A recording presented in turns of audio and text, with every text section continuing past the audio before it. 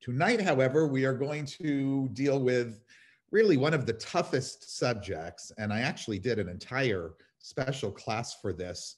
I want to say a summer and a half ago, a year and a half ago during the summer, I did I think a 6-part that turned maybe into an 8-part series on anti-Semitism.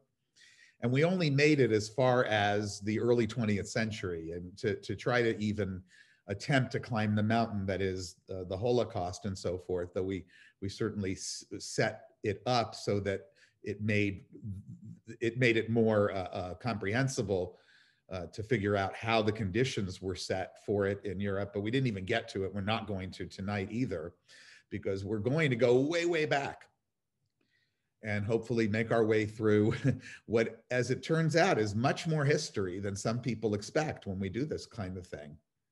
So first of all, let's just talk about the word as we enter the subject, anti-Semitism. I want to just address the spelling of it. How do you spell anti-Semitism, and what the heck does it even mean? I, for one, spell it as one word.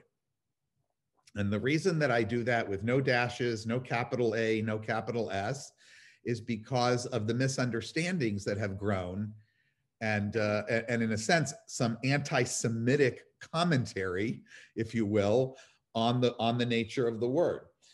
There are no Semites that anti-Semitism is aimed at. Let's be very clear. Semite or Semitic refers to a language group. It's not an ethnicity, it's not a nationality, it is only a language group. Linguists use it. It gives the false impression that anti-Semitism is something that is aimed against all those people. And while absolutely hatred of Muslims or Assyrians or anyone else who speaks a Semitic language or who originates in the area where Semitic languages were spoken is a horrible thing, this word was invented as a pseudoscientific way to describe Jewish race hatred.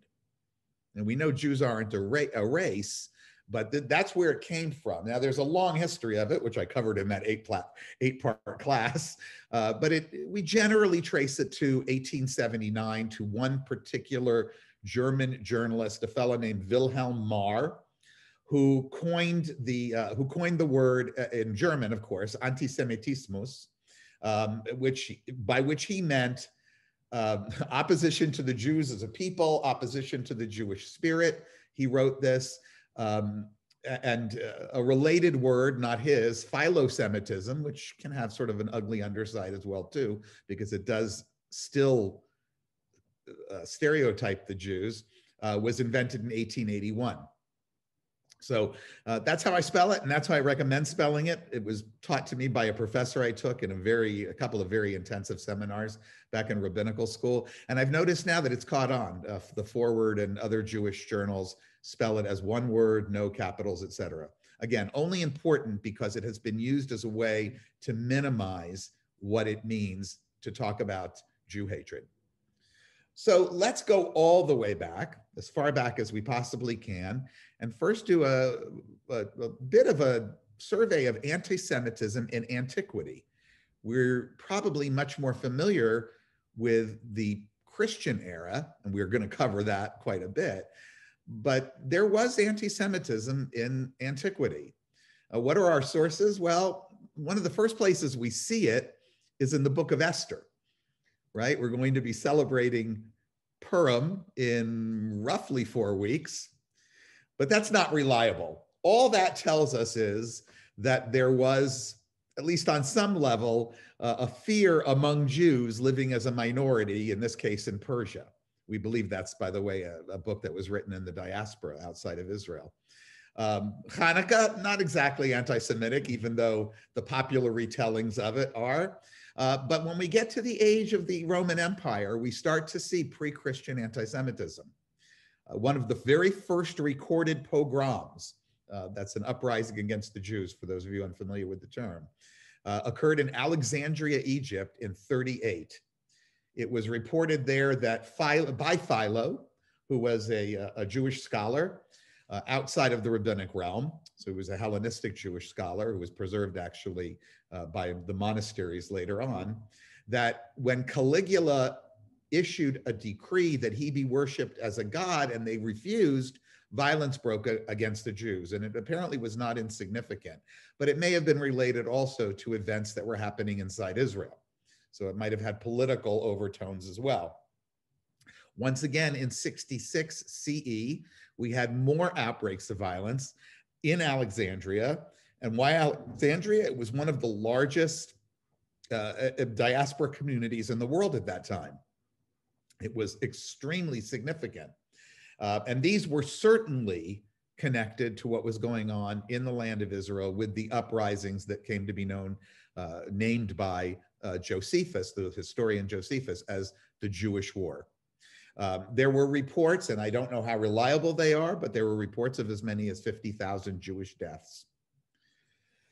But it's actually in this area that we find, in this area of the world, Alexandria, northern Egypt, that we find the first documented explanations about why people hate the Jews. Now, in some cases, we actually don't have their writings. We have the writings against them, the retorts of the Jews. But one place that we do is from the beginning, and this goes back further, the beginning of the 3rd century BCE, again, a Hellenized community, but not the Roman Empire, an Egyptian priest named Manetho. I'm sure I'm saying it wrong, Manetho. He's also responsible for some cockamamie theories about who the Hebrews were that lived in Egypt. And it's in the same story. But in this particular narrative that it contains really raw hatred for the Jews, he retells the story, the biblical tale, of the exodus of the Israelites. But he does it in such a way that he associates them with this Western Semitic group called the Hyksos, who had for some period of time, and that's legitimate, and it's been proven, ruled in Egypt. But he turns the Exodus story upside down. So what does he say? He turns it from an act of liberation of Jewish people into one in which the Jews were expelled from Egypt at the command of the Egyptian gods because they were so unclean. He talks about how the Jews, when they apparently took control, some people for a long time really did believe that these Hyksos were Joseph and the Israelites who moved over there, but the years don't match up, nothing matches up. That they had begun a regime of oppression in Egypt, and that it was the Egyptians who were victims of brutal violence at their hands, and that it was the Pharaoh who was the big hero. So this is the earliest anti-Semitic writing that we have, and it's over 2,300 years old. We don't see anything in writing again, and we don't have the work that I'm about to talk about in writing until a fellow named Appian. Appian is a 1st century Alexandrian character who apparently wrote in support of this text that he still had in his possession. And we know about him again because of Josephus. Now, this guy was apparently important enough that Josephus wrote an entire book called Against Appian. And that's how we know what Appian was claiming. And it was as follows. The Jews were descended, he said, from a leprous group of Egyptian slaves. They were well known for their characteristics as misanthropes who performed human sacrifice while worshiping the head of an ass. They were aware of the Jewish dietary laws. This was something that for many was a big bone of contention because of its implied separatism from other people. They believed that the animals that Jews back then, the Israelites, the Jews, Judeans, refrained from eating were the animals that were sacred to them. The pig, for one. And we're going to see this repeated later on when I show you a few pictures from art in Christian Europe. They believed that circumcision was a way that the Jews had of demonstrating their separatist tendencies, that this was to keep them apart. and on and on and on and on.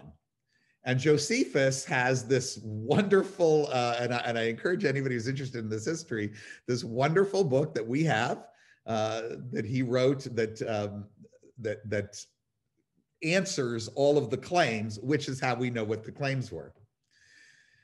Where else do we have it in antiquity? Well, none other than Tacitus, one of the great historians, one of the first historians, and a senator, one of the great Roman leaders. He talks about how Jews brought disease to Egypt. He claims that everything that the Jews hold sacred is profane to them, and vice versa. Everything that the Jews consider profane is sacred to them. Now, by the way, the Jews in some cases, if you look at some of the midrash, some of the lore of the Jews, we like some of these interpretations. One of the things that will be claimed is that the Jews worship, by the rabbis, that the Egyptians worship the lamb, so the Jews sacrifice it and so forth. He's accused of, and just a litany of things, he accuses the Jews of separatism, again, loyalty only to each other. This is a common thread that runs through anti-Semitism, of a certain kind of lasciviousness, of being beggars, dual loyalty to the countries where they live and the ones where they are loyal to, aggressive proselytism, which, by the way, was something the rabbis were into. They did proselytize, but the circumcision, as you know, didn't help them.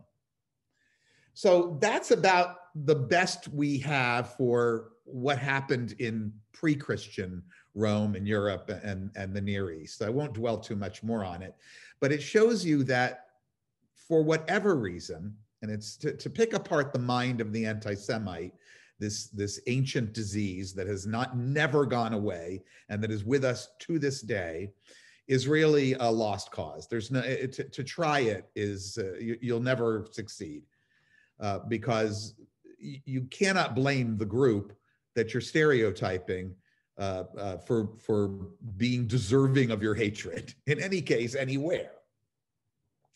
Where we begin to see more robust analyses by historians is pretty obvious, because as anti-Semitic as some of these were, they were also based upon cultures that we don't fully understand anymore. But we all know something about the culture that ultimately took over Europe, Christianity. And we understand that Christianity has its origins in the Jewish culture.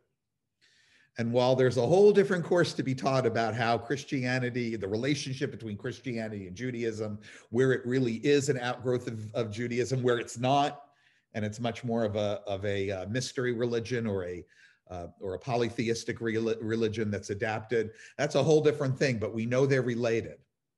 And we know that because they're related, Christianity, which grew and saw from the very beginning Jews as a threat, because of their refusal to join, that as it happened, their texts, their scriptures, from that point on, reflect attitudes towards the Jews that contributed to a great deal of suffering on the part of the Jews. Beginning with, but not limited to at all, as you'll see, the New Testament. Now, just a couple of words about the New Testament. This is the shortest course in New Testament history you'll ever receive. Remember that there were no eyewitnesses to Jesus, that the New Testament does not describe Jesus in situ. It's not his life story. It's an interpretive life story. The earliest accounts of Jesus are decades and decades after his death and are tendentious to begin with. And while we believe that maybe 3 out of 4 of them were written by Jews, they were not. They were no longer Jews practicing Judaism, nor were they the people, by the way, for whom the books are named after. That's just a normal thing about how ancient books were named. But the New Testament, therefore, in its telling of Jesus's life, creates a version of Jesus's life and of Jesus himself that has to deal with the fact that the Jews have not jumped on the Jesus train. In fact, to the extent that there were ever any Jews who were Christians, They are gone by the first generation. And there is no evidence that they were Christians in the theological sense that, for instance, Paul, who is, as as far as we can say, the first Christian and still never met Jesus, never lived there, despite what Luke Acts says in the New Testament, and had really nothing to do with normative Judaism, or let's say normative Pharisaic Judaism. He's got a bone to pick. They all have bones to pick with the Jews once they begin writing these stories. I used to study all of this. I had a certain obsession with the Jewish, what we used to call the intertestamental period and the development of Christianity, with one of the great scholars of Christianity who happened to be a rabbi, Michael Cook from my seminary, and I believe he's still teaching there. He took the New Testament and created sort of a list of 10 sources of anti-Judaism / anti-Semitism in the New Testament. Now, keep in mind that there is something called anti-Judaism that at a scholastic level, at an academic level, is to be distinguished from anti-Semitism because it's more about the beliefs of the Jews. But in practice, they are completely the same, which is to say that the fellows that were writing this, and they were all fellows who were writing this, especially the Gospels, but also Paul, they are anti-Judaism, but they themselves, at least in 3 cases, we believe, are Jews. So, do we say they're anti-Semitic? No, they don't really fall into the Apion, Menatho, Tacitus sort of pattern. What they do instead is they call Jewish faith and Jewish ignorance to task. So what is it that what we find in this realm of anti-Judaism that ultimately encourages anti-Semitism in the New Testament? Well, he broke it down this way, and I'm going to give you some specific examples after this, but not of all of these things, just of a few. One, the Jews, and this is a thread that goes throughout the Gospels, the Jews are culpable for crucifying Jesus and are guilty of deicide. To get into the theological nonsense of that is beyond anything I could ever teach you. 2, the tribulations that the Jews suffer throughout history are God's punishment for this. 3, Jesus originally came only to preach to the Jews. This is a through line in the Gospels and also Paul. But when they rejected him, he abandoned them and moved on to the Gentiles. This is really more the story of Paul than it is the story of Jesus. But of course, they're projecting their own experiences. 4, the children of Israel were indeed God's chosen people. And he made a covenant with them, an old covenant that has now been made forfeit by virtue of a new covenant, testament, which they've rejected. And they therefore have lost their place as God's chosen people and have been replaced by Gentiles who follow the correct faith prescriptions when it comes to Jesus as the Christ. Number 5, if you don't believe that the Jews are a problem when it comes to faith, just read the Old Testament. It's filled with stubbornness and opaqueness and disloyalty to God. And that's recorded as part of the Jewish, or the characteristic of Jews and their Judaism in the New Testament. Number 6, the Jewish Bible, they say, or the New Testament implies, and does more than imply, contains many predictions of the coming of Jesus as the Messiah. So it's filled with foreshadowing. And you really can't believe the kinds of things that they say are foreshadowing. But I'll give you one example because it speaks to how the interpretive system of the Old Testament, as they call it, works for them. There's a scene where Moses is watching his people be attacked by the enemy Amalek. And the Bible says that whenever the 2 people, Aaron and the other one whose name I always forget, so I'm not going to say it, Hor, hold up his arms, the Jewish people, the Israelites, prevail over the Amalekites. So what do the Jews see? What do the Christians see in this? They see a foreshadowing of the lifting up of the arms of Jesus. They see this everywhere. They see it in the prophetic utterances of Isaiah. They see it in other narratives.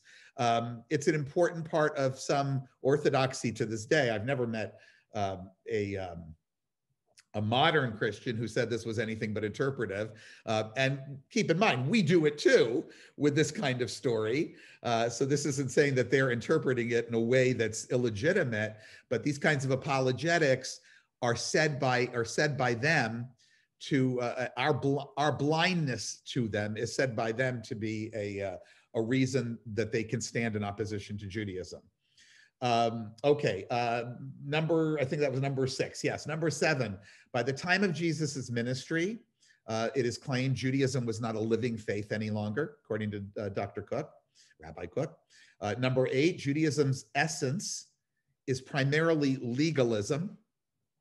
Mary, I'm a little intimidated because you have this background that I don't have, but it's my understanding that was also the argument in the Reformation to a certain extent. So, and also, by the way, the argument of the Reformed Jews, but that's another story.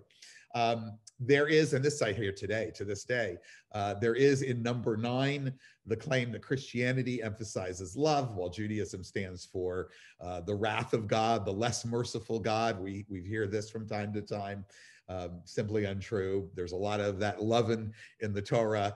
It's not necessarily something we should be so proud of. To command someone to love is not necessarily an improvement, but that's a claim. And number 10, finally, Judaism's oppressiveness, they claim, reflects the disposition of the Pharisees, as they consistently call the rabbis, not incorrectly, who in their teaching and behavior are depicted as hypocrites.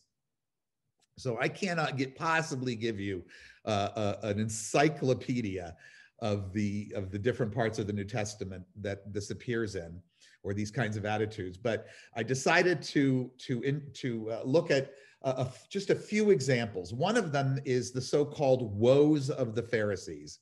Mary, is this something you're familiar with? The woes of the Pharisees? Have you heard it discussed that way? Well, this is scholars of anti-Semitism or of anti-Jewishness have identified these woes, which are prevalent in, I believe, 2 different Gospels. You'll know in a minute when I scroll down. Certainly Luke, that's one of the primary ones. And when I taught this class in 8 sessions, we were able to really dig deeply. What I decided to do was just highlight a few things. So these passages are reflecting upon things that are declared in this text as woes on the Pharisees. And they're coming from Luke chapter 11, verses 37 through 54. So here's verse 39, just to give you a flavor of it. The Lord said to him, "Now then, the Lord, meaning Jesus, said, you Pharisees clean the outside of the cup and dish, but inside you are full of greed and wickedness, you foolish people. Did not the one who made the outside make the inside also?" All right, so that's one teaching. It's not a terrible teaching, but notice how it is directed against the rabbis. A few verses down, there are others here too. I just selected a few. Verse 43, "Woe to you Pharisees, because you love the most important seats in the synagogues and respectful greetings in the marketplaces." In other words, you don't value what's important. None of this, if said by Jesus himself, would have been a big issue. We don't know if Jesus said this or not, but that would have been sort of an intra-Jewish discussion. But when this becomes part of church history, which is what Luke and Acts are about, this is something else entirely when read by Christian eyes. A few verses down, Jesus said, "And you experts in the law, woe to you, because you load people down with burdens they can hardly carry, and you yourselves will not lift up one finger to help them." Again, read from one direction, not the worst thing in the world. Read from the other direction, when you're the one whose leaders are the Pharisees, the rabbis, you can see how this could prompt feelings about the Jews. Verse 52, Woe to you, experts in the law, because you have taken away the key to knowledge. Your books mean nothing. You yourselves have not entered, and you've hindered those who were entering. So that's one example. Another type of criticism of the Pharisees, of the rabbis, comes in the book of Matthew. So this is from chapter 23. Here we have verse 5. Everything they, the Pharisees, the rabbis, do is done for people to see. They make their phylacteries wide and the tassels in their garments long. They love the place of honor at banquets and the most important seats in the synagogues. And again, they love to be greeted with respect and so forth. So it's located, I wanted to say at the beginning, in Luke and Matthew. I know it's other places, but those are the two notable. Now, worse than this for the future of the Jews is going to be that item that I mentioned from Dr. Cook about the collective guilt of the Jews. Matthew is big on this one. So here's something from Matthew 27. Early in the morning, all the chief priests and the elders of the people made their plans how to have Jesus executed. So now we're seeing the crucifixion of Jesus as part of a priestly plan,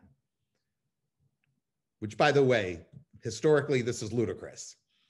And this is where it's very different from what we read in Matthew and Luke, which could be seen as an intra-Jewish kind of disagreement. Here now we're seeing real hostility towards the Jews in this particular area, which Matthew is known for.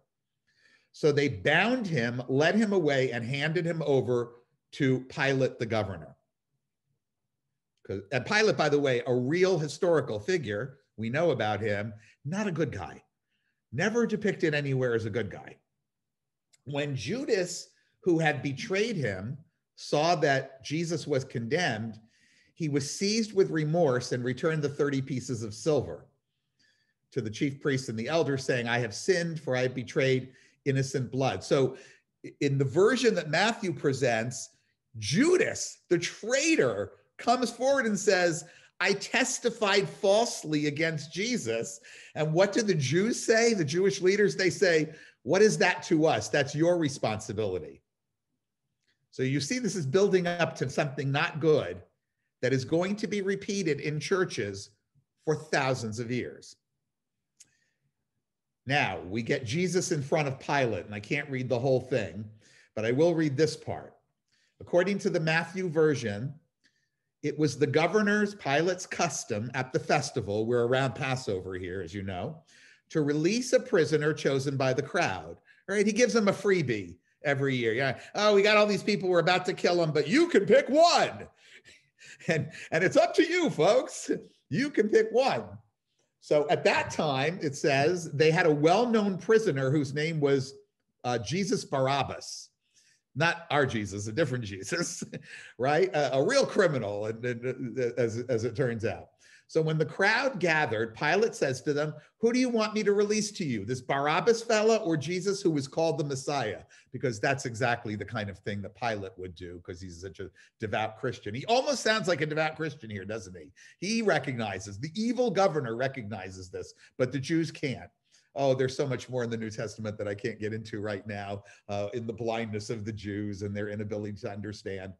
But in any case, it goes on to say that the chief priests and elders persuaded the crowd to ask for Barabbas and to have Jesus executed.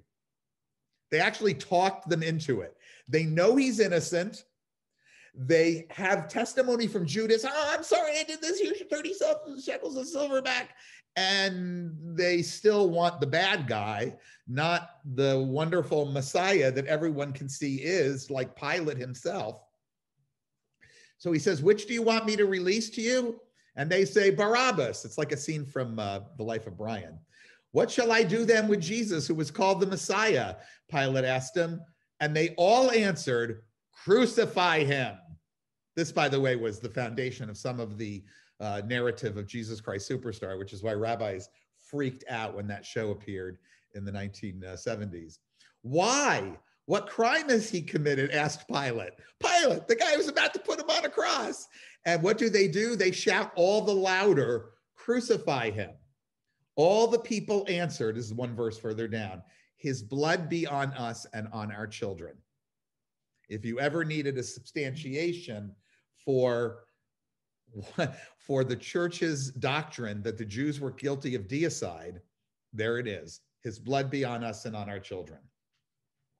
Paul, who is, of course, not one of the gospel writers, but is the guy in most people's estimation who really kind of invents Christianity in a way, he builds upon this collective guilt. And he sort of, he anticipates God's imminent wrath. He says in one of his letters, this is 1 Thessalonians, "For you, brothers, became imitators of the churches of God in Jesus Christ that are in Judea.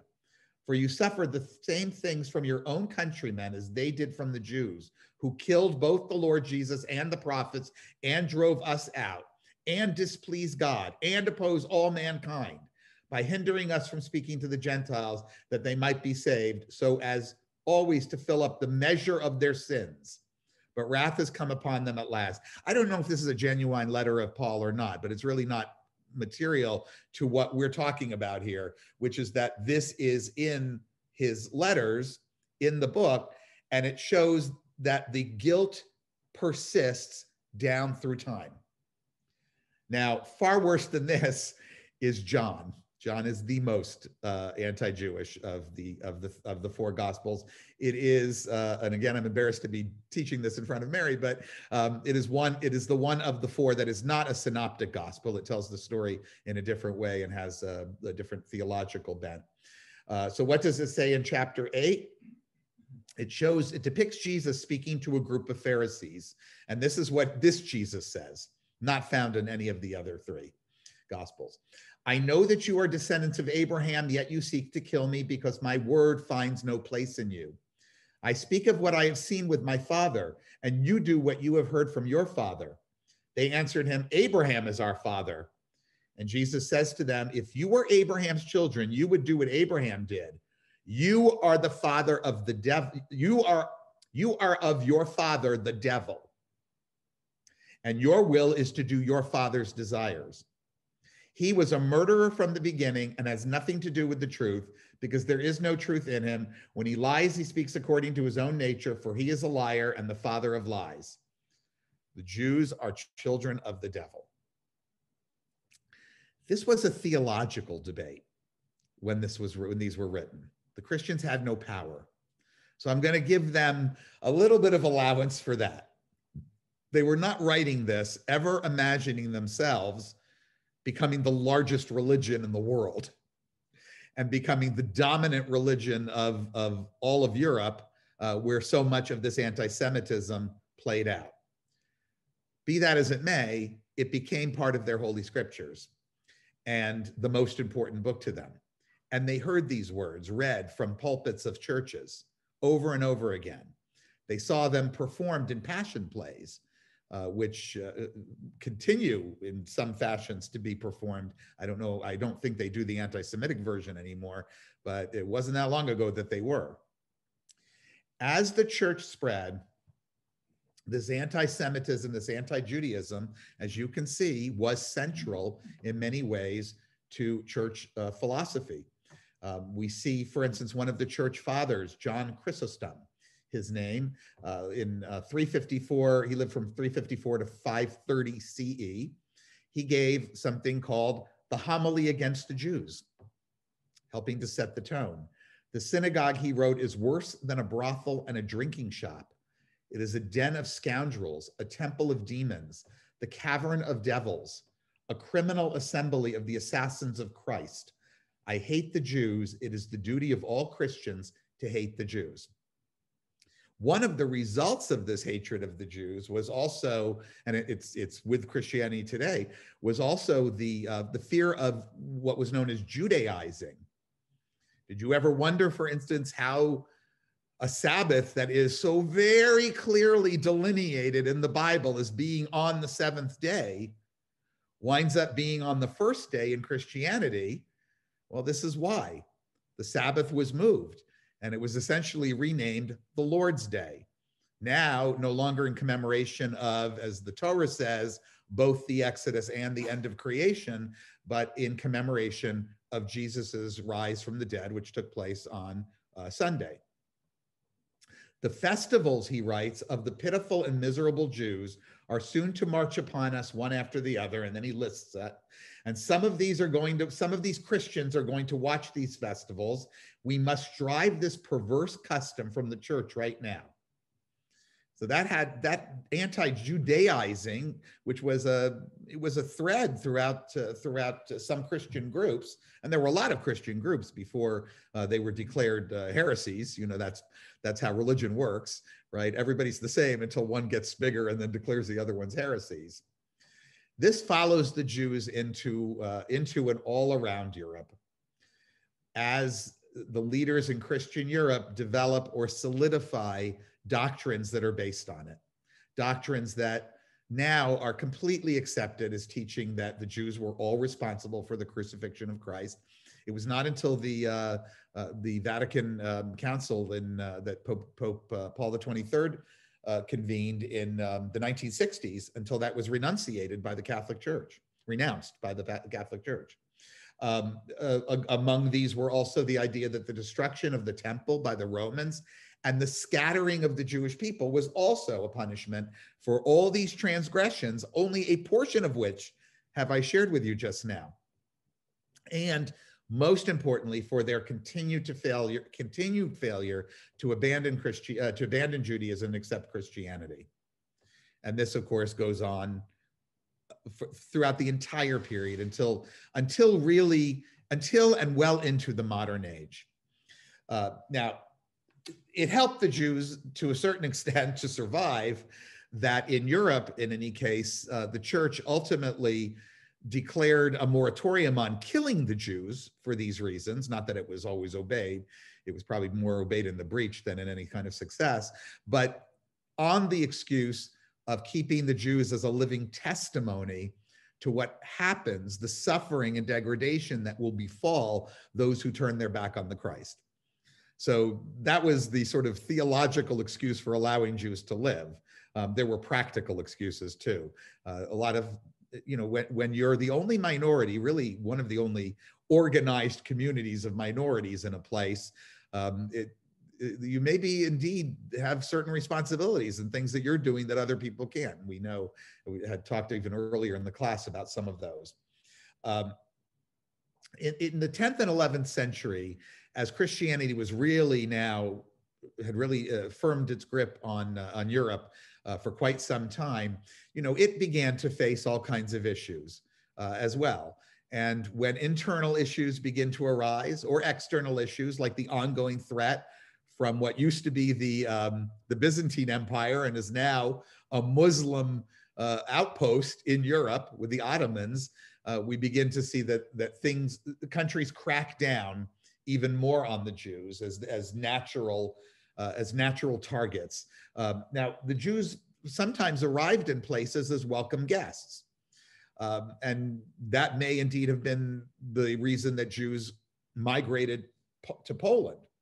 But the communities in which the Jews first organized themselves in Europe were in the Rhineland and West.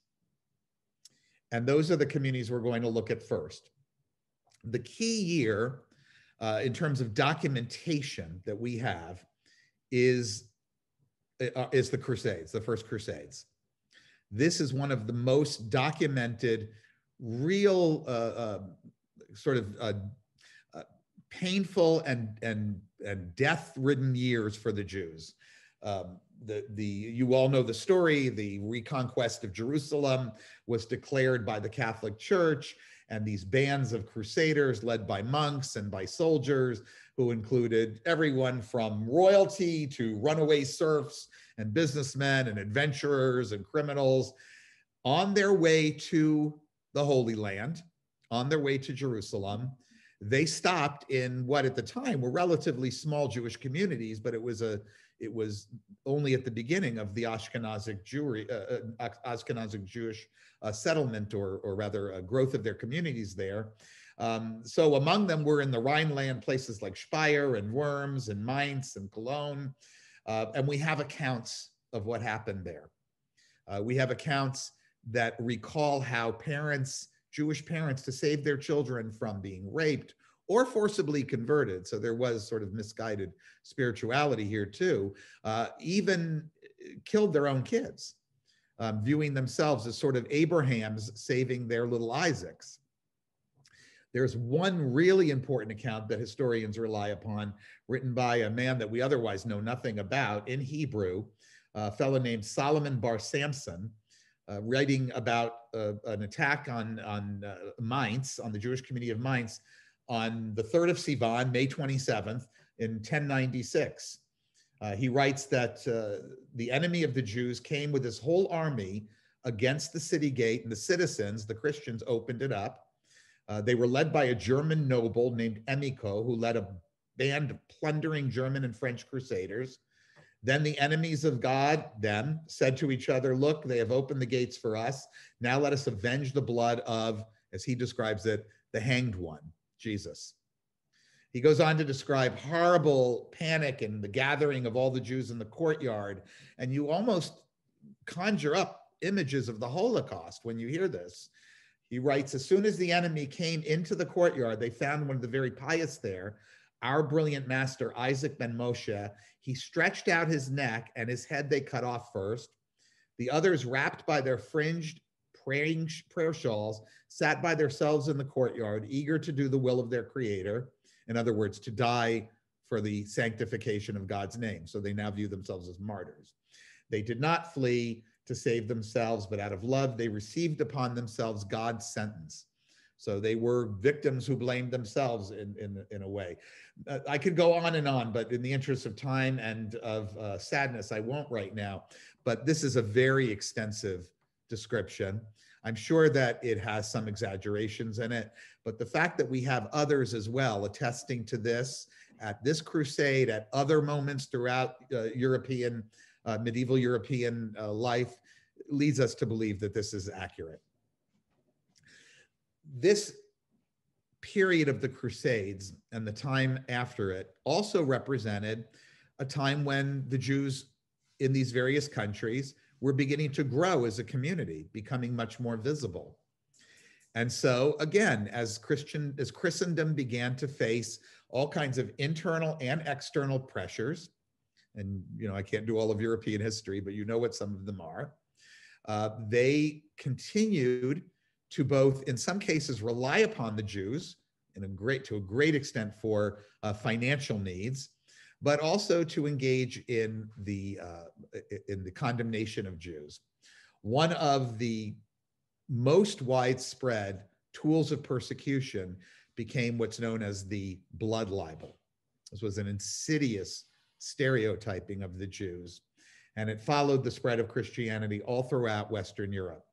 The earliest work that we have detailing a blood libel is from a Latin work, but it's from England by somebody named Thomas of Monmouth. It's called The Life and Miracles of Saint William of Norwich.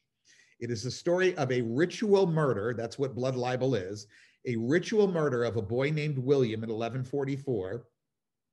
And it's the first of a long series of these kinds of things that are going to emerge all over Europe.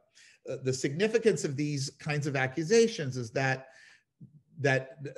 with these descriptions, they create an anti-Jewish mentality that complements, or an anti-Semitic mentality that complements everything they've learned theologically in churches about how the Jews treated Jesus. Again, not created for that purpose, but repositioned for that.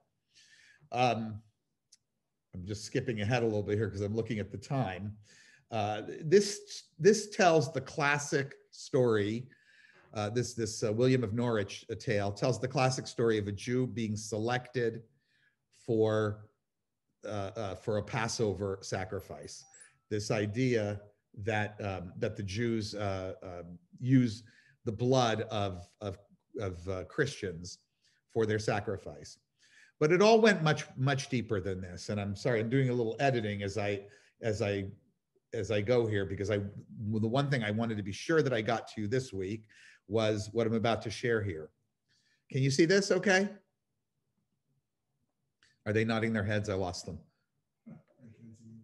You can't see it? Speaker view. Yeah, but you should be. Can you guys can see my slides? Okay. Yeah, we can see. Okay, thank you.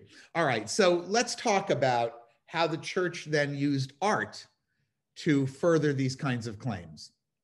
So here's a particular kind of blood libel that maybe you haven't heard of. This is called host desecration. Anybody heard of this before? Not from my classes? Host desecration meant, it was the accusation that the Jews would take the wafer, which according to Catholic theology and the principle of the sacrament of transubstantiation, becomes the body of Christ, and they would torture it and make it bleed. Had you heard of this before? Nobody's heard of this before. This was a widespread Jewish blood libel, that they would do this. Here's another depiction of it. There they are, torturing the cookie, the Jews. As we used to joke about it, this is from the 16th century, by the way, detailing a 15th century desecration of the hosts, as they're called, because they host the body. But look at some of these other depictions as well. Here's a blood libel. This one is called The Murder of Simon of Trent. This is on Martin Luther's church in Wittenberg, Germany. So here we have the story of a boy named Simon from the city of Trent, whose disappearance was blamed on the leaders of the Jews. And here are the Jews sacrificing him to get his blood, assumedly, I guess, to make their Passover matzah. Here is one that simply illustrates how ignorant the Jews are. So this is from church, the book of Psalms, saying that the fool in his heart says there's no God, meaning Jesus. Here's another one. I'm sorry, I'm trying to move things around. The Jews were given distinct clothing to wear. I didn't have time to get into that, but I wanted you to see that. These conical hats, which prefigure the Stars of David in Nazi Germany. Skip that one. Here's Jesus being brought before Caiaphas the high priest. So an illustration in a church of the story we read from Matthew. But these are the ones that I wanted to share before we finish. The church developed this sort of notion that was displayed in artwork of, and you see it in churches all throughout Europe. I just have a few pictures here of what's known as ecclesia and synagoga. Now, this one is from the portal of the Strasbourg Cathedral. It's in a museum now. And this depicts the church over here as this beautiful woman with the chalice and the cross, generally looking up or outward. She's frequently compared to the Jewish matriarch Rachel. And this one here is the synagoga, looking down, blindfolded, weak of eye, about to drop the scriptures on the floor, holding them downward towards the floor. And Leah, the sister of Rachel, being portrayed in the Tanakh, the Torah, as weak of eye. In other words, unable to see the truth that lies before them. I didn't have both pictures, but here is synagoga on Notre Dame before, excuse me, before the fire, of course. Here in Chartres, blindfolded, and in this case by the snake from the Garden of Eden. And finally, I mentioned the anti-Semitic claim about the Jews not eating the pork, not eating the pig. This was a part of a German folk tale that speaks about the Judensau, which is its popularity was long-lived right through Nazi Germany, that the Jews were actually in many ways descended from the pig, the most unclean animal. So there you have it. If you didn't appreciate it in words, there you have it in art. So what were the results of all of this? Well, you heard some of them in the depiction of the Crusades that I read, that short passage among many, many that exist. But what happened was in Western Europe and Central Europe, but mostly in Western Europe, we had a series of expulsions that took place. The first of which was in France, not necessarily within the borders of what we know as France today. But when the King Philip Augustus came to power there, he needed money. The Jews had been lending money. The nobles were in debt to the Jews. And the way he solved this is he took the Jews' money, and then he even took a tax on top of that, and he expelled them. This was very common. England in 1290, same reason. The king needed money. The nobles needed to be forgiven their debts from the Jews. He solved two problems with one solution. The Jews were thrown out of England. I'm a big Anglophile. I love a lot of things England, but this is not my favorite moment in British history. They were not formally readmitted. They actually were not formally readmitted until after Cromwell, but Cromwell opened the door to their readmittance. He had this belief that the salvation of all mankind wouldn't occur until the Jews were in every country on earth. And so he readmitted them. Fun-free Puritan that he was, he welcomed the Jews back. We read a book in one of our book club things about that whole period of the 17th century Jews. Now, what else happened? In addition to these expulsions? Well, importantly, Jewish communities became very limited because they relied upon a special charter, a dispensation, given to them for protection by the kings, the dukes, whoever was in charge of any given area. They were very limited in what they could do for a living.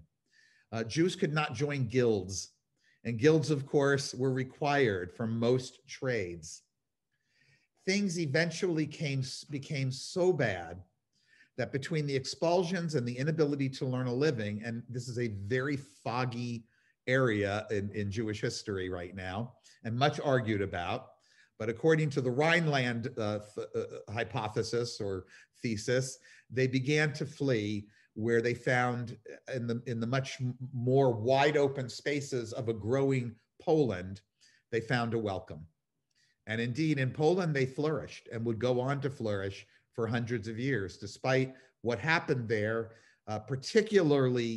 became particularly bad in the 17th and 18th century. But before that, there was actually even autonomy for the Jews. There was something called the Council of the Four Lands. It's beyond the scope of a discussion of anti-Semitism, but they were granted an awful lot of autonomy, and it's not part of the broader picture of anti-Semitism, at least not in a 1-hour review, which allows us to skip to another part of Europe where not Ashkenazim, but who would become known as Sephardic Jews, Sepharad being one of the names for Spain, as we talked about in an earlier class, where they were meant to suffer.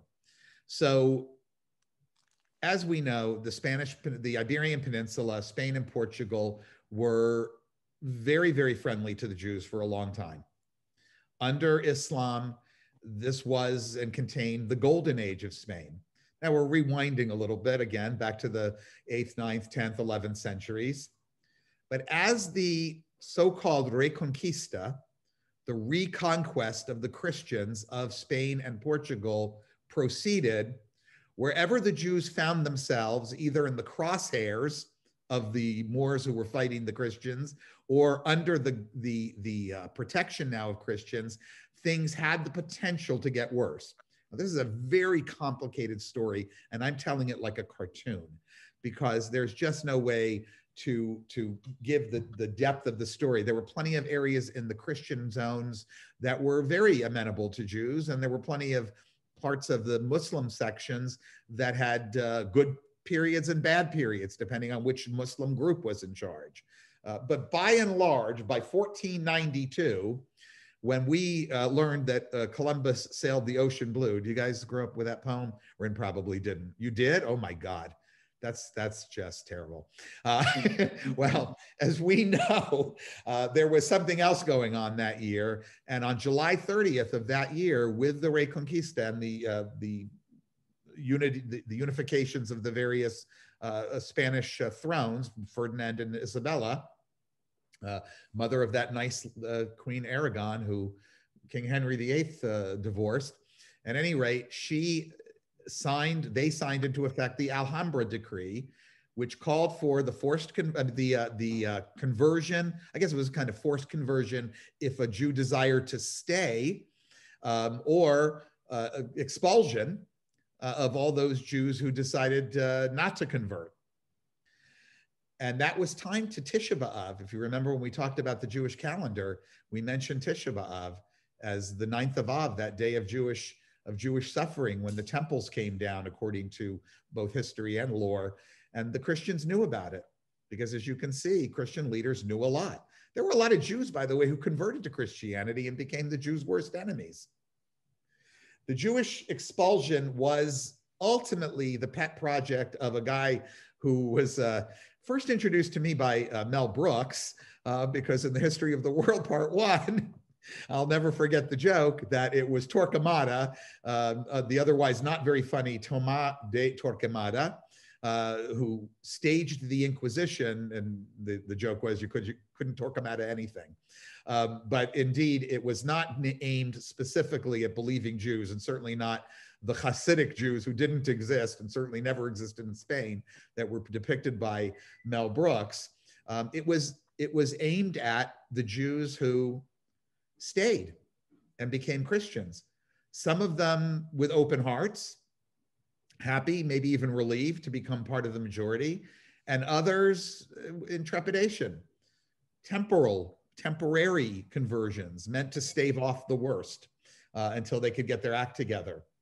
So what about the ones who left? Well, this has been a subject of enormous, intense scholarly debate for a long time in terms of how many of them there were. Some scholars say up to 200,000, others say many fewer. We don't know, we will never know, but we do know where a lot of them went. There's a wonderful new film now called, I think, Children of the Expulsion. It was part of the Detroit Jewish Film Festival this fall. So if you have a chance to see it, highly recommend it. I don't know if I'm getting the title right, but a large minority of them absolutely left, and they went all over the place. We know they went to Turkey because they established great communities there, and they brought with them their own sort of Yiddish. It was Judeo-Spanish, which is now today it's called Ladino. They went to Italy. They went to North Africa.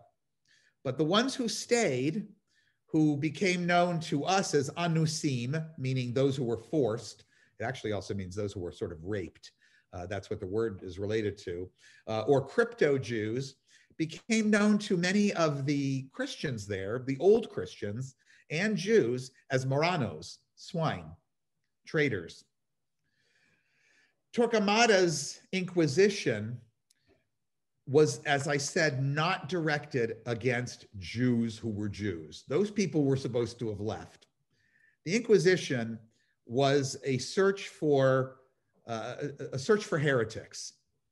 It was aimed at finding those Christians who were not sincere Christians. But it fell disproportionately on the shoulders of the Cristianos Nuevos, the new Christians. And that was because for the very first time, maybe since the ancient anti-Semitism that we opened with, of Apion and Tacitus and so forth, it may have really been a sort of a foreshadowing of the racialization of the Jews. I'm not going to go into it too deeply. We actually talked about it in our very first session. But there was a concept that began to spread, not only about the Jews, but also about others, called, whoops, I'm getting your texts, so hold on, I just have to adjust my screen. Dory was sending me the text, and maybe I'll read that at the very end, just make sure I got it right. But the idea was, it was aimed also at Moors and others who converted to Christianity. It was called the limpieza de sangre, the purity of blood, that they had to, in a sense, purify the Jewish blood into Christian blood over some number of generations. And the lengths that they went to find apostasy, Christian apostasy, secret Christians, was unbearable to explain or to describe. Some of the worst kinds of tortures. And that movie goes into it, so I won't. Ultimately, many left. Some went to Portugal, which turned out to be a terrible decision because Portugal forcibly converted all of their Jews and then set the Inquisition on them in one of the most vicious displays of the Inquisition. But when they and Spanish Jews and some others were over time, and in some cases it took generations, able to go, they also went, and that's part of this documentary, to South America. Ultimately, some of those people wound up arriving in New York. There was a place in Brazil known as Recife with a small Jewish population that went back and forth between Portugal and Holland. And when the Portuguese took it back again, the Jews there went up to New Amsterdam and became the very first Jews in New York. But others went to Holland as well, the Netherlands being a republic at the time that was fairly tolerant, and they were able to find shelter there. That's how Spinoza's family, for instance, got there. There are still, if you go to New York, there's a Spanish and Portuguese synagogue there. And you can even see the graves of some of their early descendants. That generation of American Jews did not leave a lot of descendants. It wasn't until the mid-19th century that we got the first real influx of Jews who left behind descendants. Well, we've talked a lot about the Inquisition and the Catholics. What about the Protestants? We know that one of the most significant events in all of Western history, and certainly European history, was the Reformation. There was no shortage of blood shed in the Reformation for all kinds of reasons and by all kinds of people, from the minute that, I'm going to say his name wrong, Jan Hus, all the way through Luther and Calvin and on and on. But Luther is a particularly interesting study in all of this, because when he started in the 15th century, going into the 16th century, when he started his resistance to the Catholic Church and his 95 Theses, I think I'm saying the right number, okay, his 95 Theses, he seemed like he was going to be quite the pal of the Jews. And he was very sympathetic to the Jews. It fit his theology. He felt that the Jews had rejected Christ because the version of Christianity they were being presented was horrible, no better than what they already had in its legalism and everything else.